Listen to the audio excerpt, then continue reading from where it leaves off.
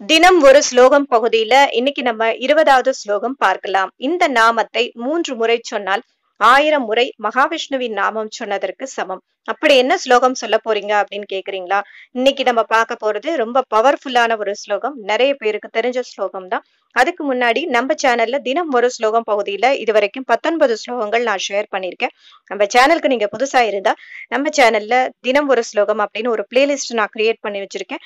அதை கிளிக் பண்ணீங்கன்னா உங்களுக்கு எல்லா ஸ்லோகமுமே அதுல கிடைக்கும். இப்ப வாங்க இன்னைக்கான ஸ்லோகத்தோட Tamil, English, Sanskrit text format, அதோட மீனிங், அப்புறம் பெனிஃபிட்ஸ், அது எல்லாமே நம்ம பார்க்கலாம்.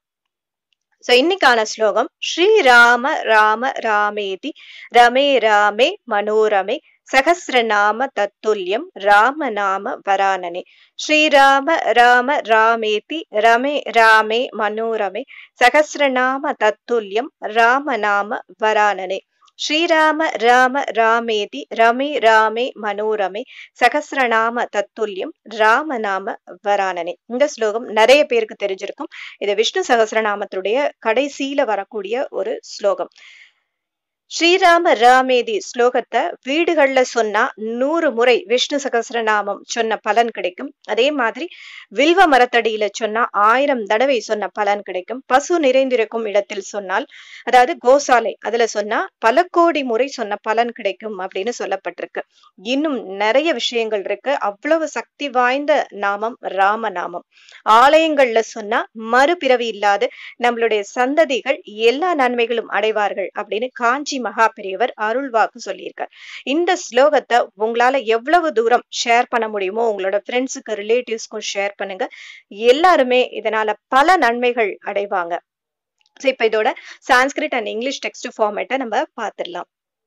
சோ ராம நாமத்துக்கு எவ்வளவு மகிமை இருக்கு, அதுக்கு எவ்வளவு பவர்ஸ் இருக்கு, அதுக்கு எவ்வளவு சக்தி இருக்கு அப்படிங்கறத பத்தி நிறைய வீடியோஸ் நம்ம சேனல்ல ஷேர் பண்ணியிருக்கேன்.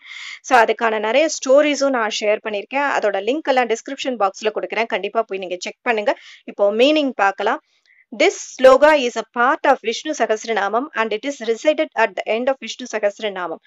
Goddess Parvati asked Lord Shiva about the sloga, which can be easily recited and equal to Sahasranama. Then Lord Shiva told to Goddess Parvati that chanting the Lord Rama name 3 times is equivalent to reciting the entire list of Lord Rama's 1000 names.